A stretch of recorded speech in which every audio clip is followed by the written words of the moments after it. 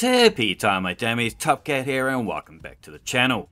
Solar has been dominant this season with great perks in the artifact, but I honestly struggled with the Hunter in here, so I won't be recommending it. The Titan and the Warlock on the other hand shone with both great super damage, area of effect and survivability. I'll be leaving links at the end of this video for my other elemental subclasses, and there will be dim links in the description below for both of these. First up, Titan, and I'm using the Peregrine Greaves. This boosts our shoulder charge damage whilst activated in the air.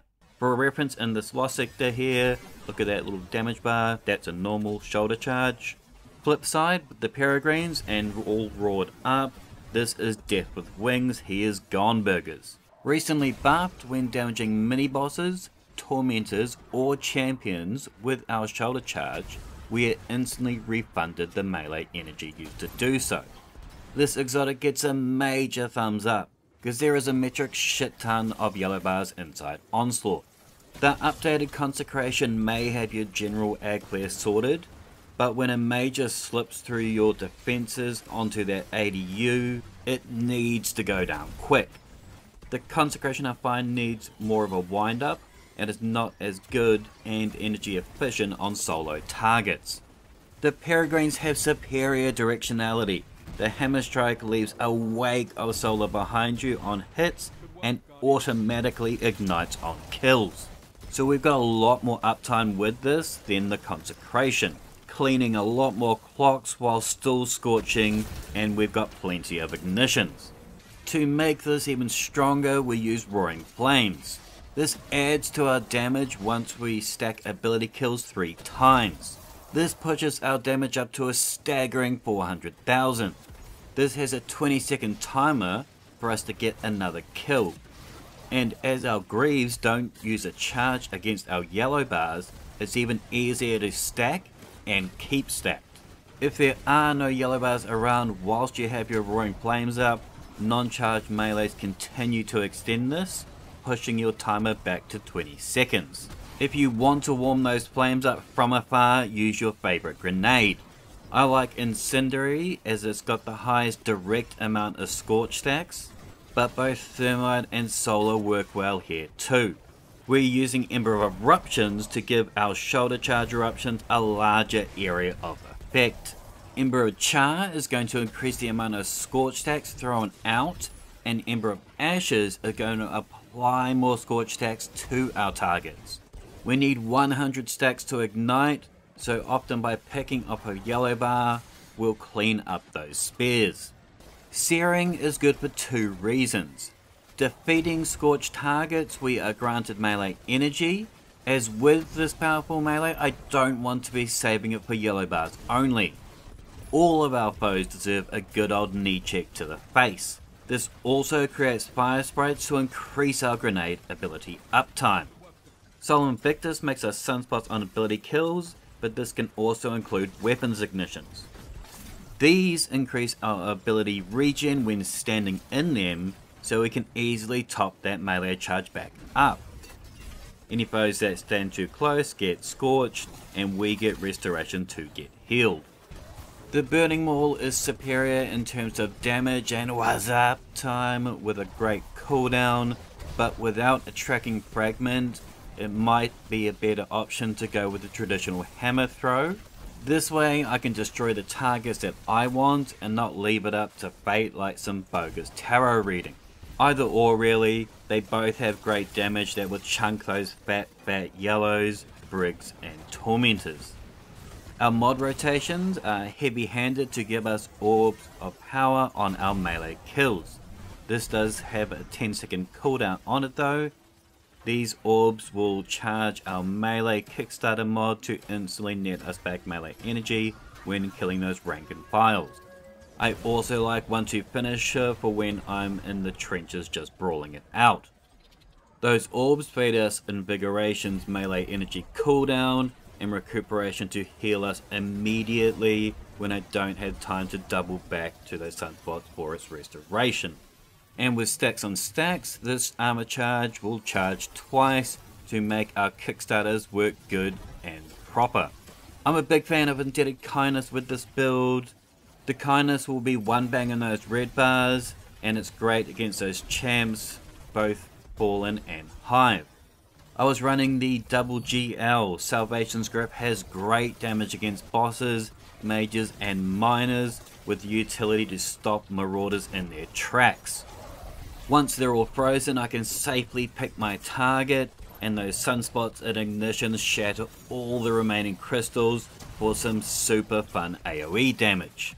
You can also use your favorite Breachload GL in the kinetic slot to save you on your heavy ammo. Iron Banner's Tusk of the Boar worked really well here, being a wave frame. And in the artifact I'm using both the Strand Trinity and the Stasis Trinity mods, so I can utilize 3 AoEs to counter those hordes as I pick my next victim of my shin scythes. There is a dim link in the description below, or feel free to pause here for all my mods, artifact layout and armor stats. Up next we have the Warlock, and we are using the Dawn Chorus. With its perk, Rites of Ember, our Daybreak projectiles deal increased damage and deal massive amounts of Scorch. This gives us the second highest solar damage super, sitting at only 40k shy of first with 770,000.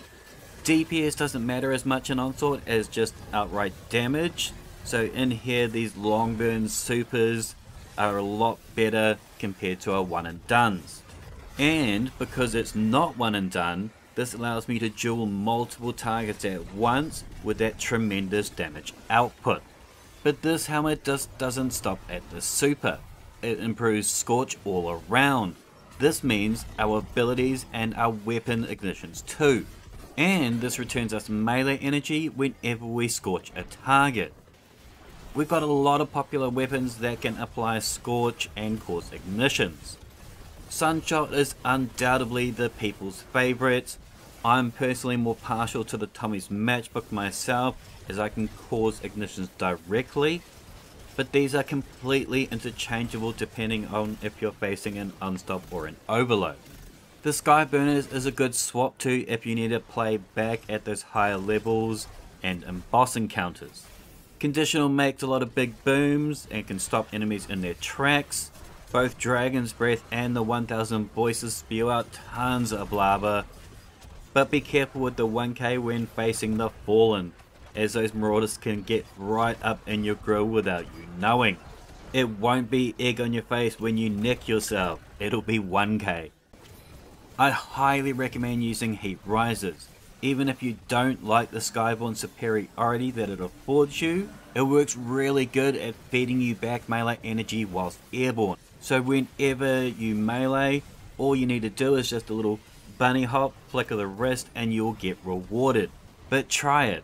By consuming our grenade energy, we create a burst of healing energy that cures nearby allies.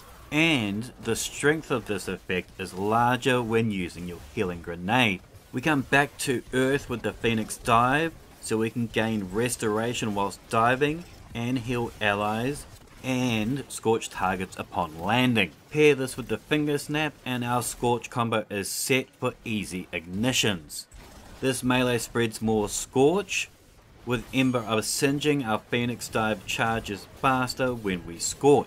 With Searing, defeating Scorch targets gives us melee energy and creates fire sprites to give us grenade energy.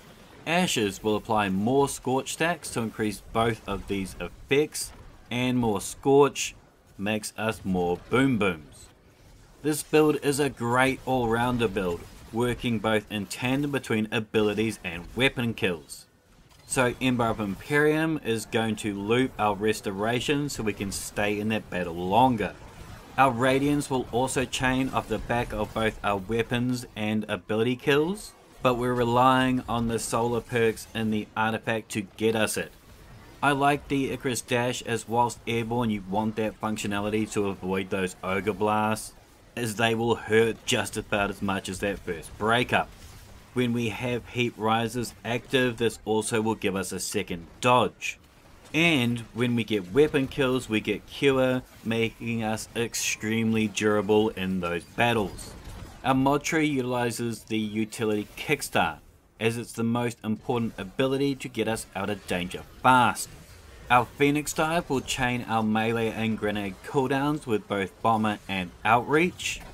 On my gauntlets, Focusing Strike boosts Phoenix Dive when I melee, and Impact Induction boosts grenade cooldown when I melee. I pick up my Fire Spray for some grenade energy, and with Elemental Charge, I get an armor charge so I can loot back for my utility Kickstarter. Pause here for a full list of my mods, the artifact tree and my stat layout, but there will be a dim link in the description below.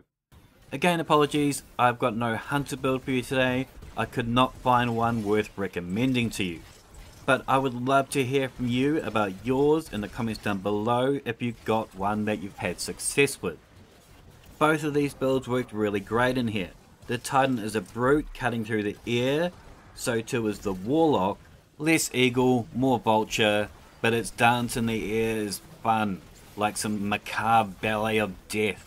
Make sure to thumb it if you dug it, sub if you're new, and as always, tippy tie my damies, what a tie. Bottom of everything, he's the most tip-top.